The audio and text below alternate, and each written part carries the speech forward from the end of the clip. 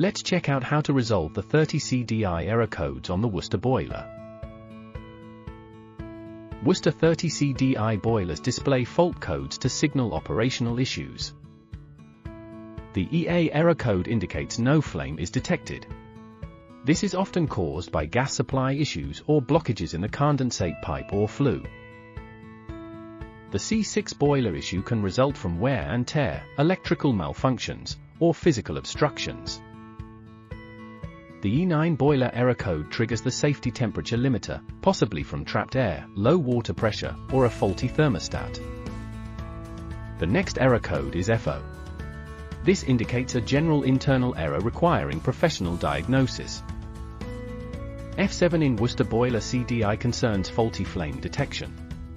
When a flame is detected when the boiler is off, it is an urgent safety concern. The FA Worcester boiler error code is flame persists after gas shutoff, suggesting a gas valve issue or residual gas. Error code FD indicates the reset button was pressed accidentally and ensures no issues before restarting the boiler. The code B1 code shows that the boiler plug was not detected due to loose connections or a damaged plug. Understanding these codes helps identify issues quickly, but for complex faults, always consult a qualified professional to ensure safety and proper repairs. Let's see what causes the Worcester 30 CDI error codes. One major culprit is gas supply issues. When the gas supply is low or completely cut off, the boiler might display the EA fault code. Similarly, condensate blockages can disrupt operations, especially if the condensate pipe is frozen or obstructed. Flue problems are another factor to watch out for.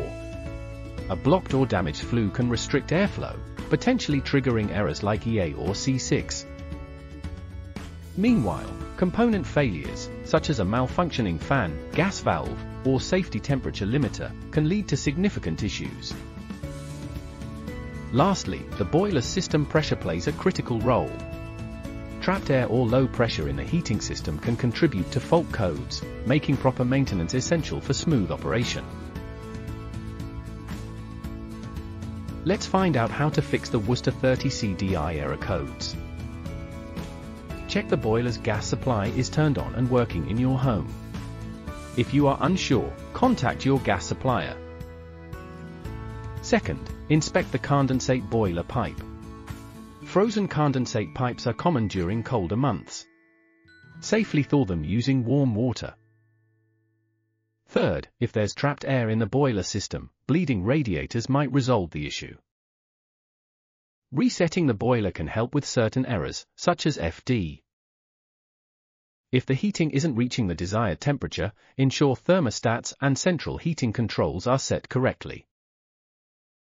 But if that doesn't work, it's time to call a gas-safe engineer. They'll check everything thoroughly. Service team heating engineers can handle all the boiler makes and models, including Worcester.